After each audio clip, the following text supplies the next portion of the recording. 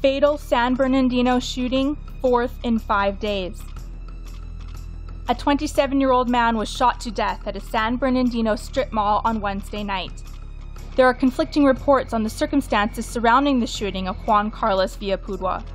He was at a strip mall on the 2800 block of West Rialto Ave at 11:30 p.m. and had on him a replica gun. A police news release says he made contact with someone in a newer model white car, possibly a Nissan.